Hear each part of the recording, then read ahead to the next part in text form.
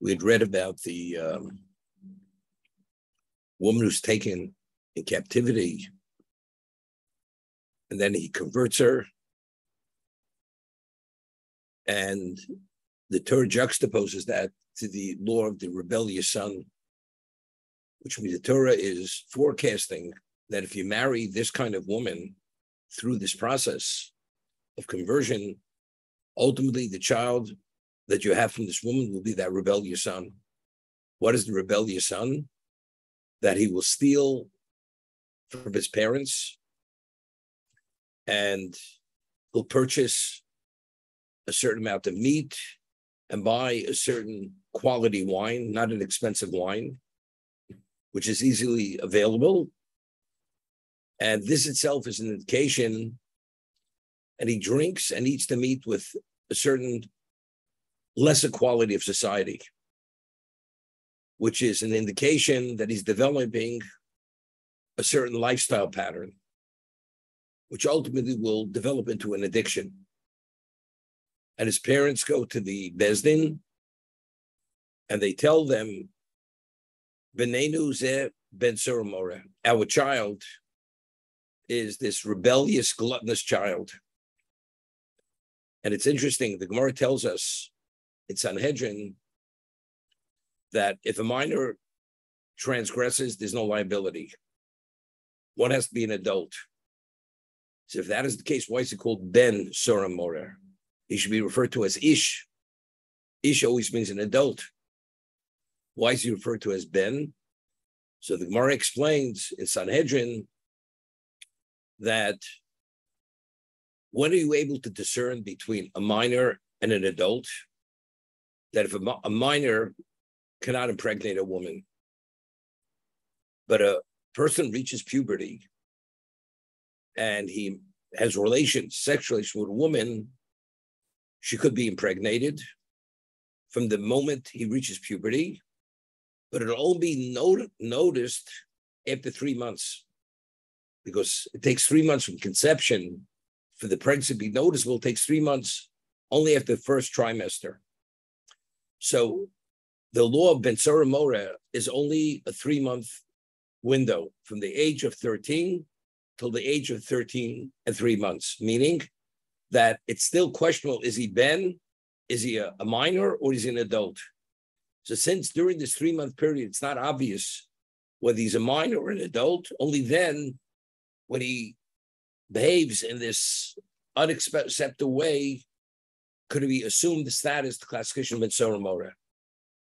If it's afterwards, if he committed this transgression after 3 months, where it's then, if he would have had relations with a woman, it would have been obvious he's an adult, then this law doesn't apply to him. Discuss this in a moment.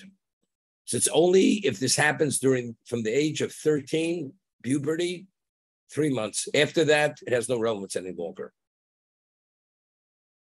So if the first time they take him to court, the parents, the court gives him lashes, and they forewarn him that if it should repeat itself, you should become a repeated offender, you're going to be put to death. Why?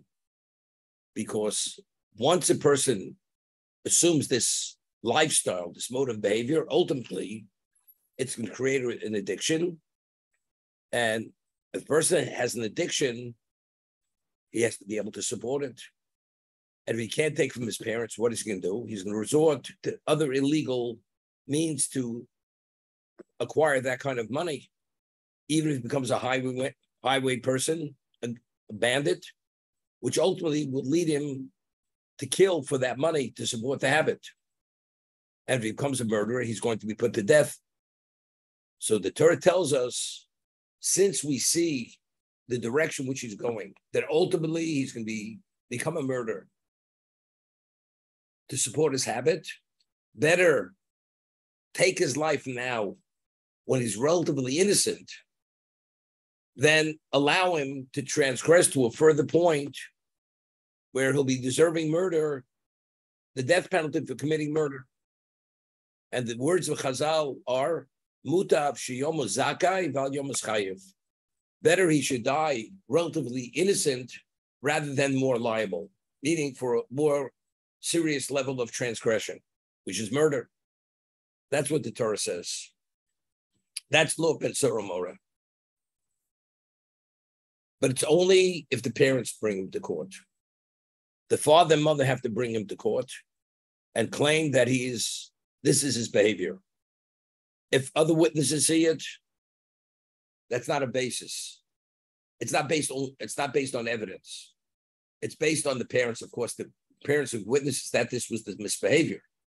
But if a third party sees this and testifies in court, the parents have to be the ones who bring the child. Why? As we say, why is it only during this 3-month period window from the age of 13 to 13 3 months? That's what the Torah says. We don't understand it. It's a chok. But factually, the Gemara tells us that this situation never was and will never happen. Why? Because if you look at all the criteria that have to be met to bring about this result, this classical ben Sora Mora, it's impossible to meet all the criteria. The parents have to have the same type of voice. They have to look exactly the same height, whatever it is. It is impossible to meet all the various criteria which are stated in the Torah. Therefore, the Gemara tells us, ben Sora lo hoyo, it never ever was, and it never will happen. That's what the Gemara says in Sanhedrin.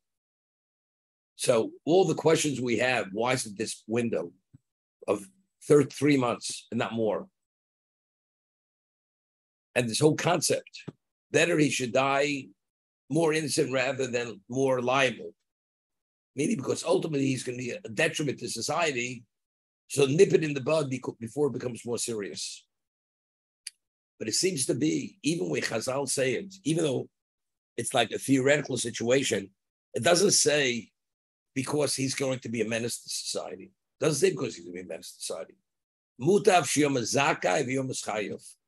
Better he should die less culpable than more culpable. Only looking at his own predicament. If he's going to become a criminal at a more extreme level, if you could prevent that, you should prevent it even at the cost of taking his life. Not because he's going to create havoc in society, because he's going to become a bandit and he's going to take other lives. It's because he will be liable for the death penalty. Stoning because he will take lives. That's what the Torah is saying. But slow, hoyo v'losid lios. It never happened, it will never be. So the Gemara asks, if so, why does the Torah state it? If it's all theoretics, why did the Torah state this particular scenario of the child between 13 months at 3 months steals from his parents, buys meat and wine, and he becomes a repeated offender? Why? It has no relevance. So the Gemara answers, Lidrosh l'kabel schar. It's to study the portion and to be deserving of reward for studying the Torah. That's a simple understanding. So the Rebbeinu Bachya asks, if it's purely the study and receive reward for studying Torah, the Mishnah tells us in Brachos that when a person says Kriya Shema in its proper time, he fulfills the mitzvah of Kriya Shema, which one has an obligation to say Kriya Shema twice a day, in the morning and in the evening. What happens if a person says the Kriya Shema after the first 3 hours of the day? One is already past the opportunity to fulfill the mitzvah, but he said the Shema, he said the words, Kilu Korban Torah. The reward he receives, he studied Torah since the verses of Kriya Shema, psukim in the Torah, verses in the Torah. So saying those psukim, he studied Torah. So he's accredited for studying Torah, but he's not accredited for Kriya Shema. So if the only reason why the Torah wrote this particular portion is that he should receive credit for studying Torah, if one reads any portion of Torah, one receives credit for studying Torah. But why do we have to depict it in this unusual scenario where the child steals from his parents a small amount of money, buys meat and wine, and becomes a repeated offender where he's developing an addiction, What does it have to speak about this particular situation? If it's only for the sake that the one who studies it should be worthy and deserving of reward for studying Torah, it's not necessary. Let him just say the creation of anything in the Torah. He receives reward for the study of Torah. So Rabbeinu Bach cites Rabbeinu Hananel. Rabbeinu Hananel was the first of the Rishonim.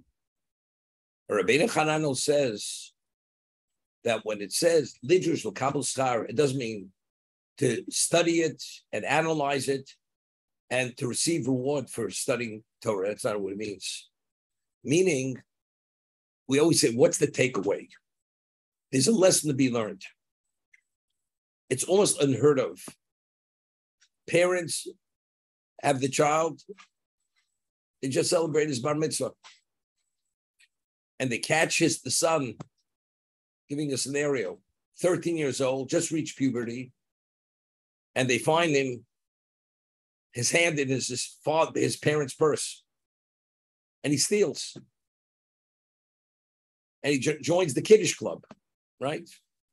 He has good role models in the shul. And they serve at the Kiddush club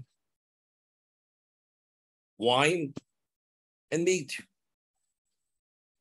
And he has to buy in advance a ticket to be worthy to be eligible for the Kiddush club, because he's a little boy. He's 13 years old, and they give him the ticket, so he has the right to come to the Kiddush club Shabbos morning. His parents find out. They say, "You begin behaving this way, you realize it's going to lead to no good. You can become an alcoholic. You can become addicted to this kind of lifestyle, a gluttonous lifestyle." And the parents take him to court. The court gives him lashes and warns him. If it repeats itself again, you're going to be put to death. And only the parents can bring him to court. As I said, evidence is not enough. The parents have to be involved in the process. And he becomes a repeat offender. And again, the parents take him to court, he's put to death. The average parent, well, how does he process this type of behavior? It's immaturity. It's a phase. It's going to pass. And the parent, most times, will give the child every benefit of the doubt that this is only a moment which will not repeat itself.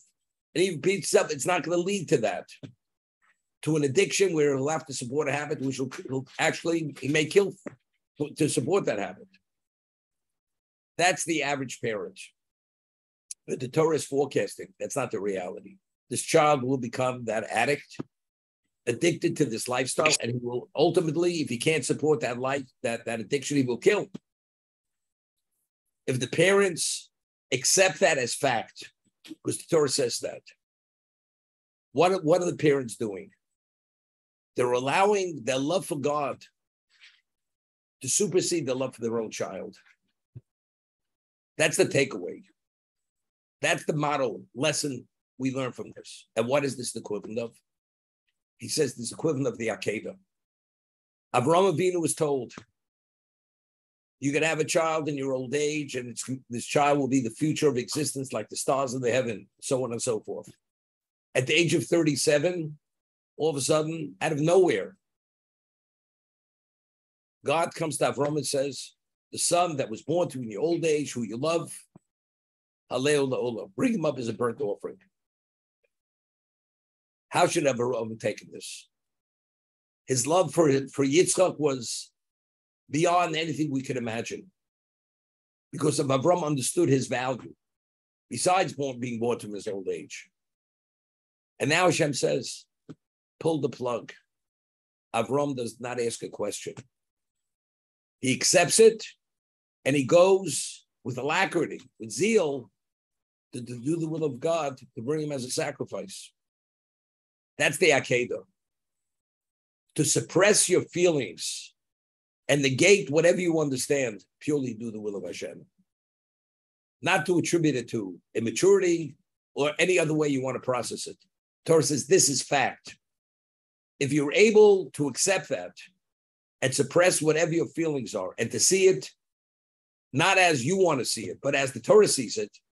That's the Akedah. And in many situations in life, we're confronted with challenges that, based on the way we understand it, we have difficulty submitting to the will of Hashem. But the story of the Ben Tzorah is a depiction of parents who love their child. He's just beginning life. He's 13 years old.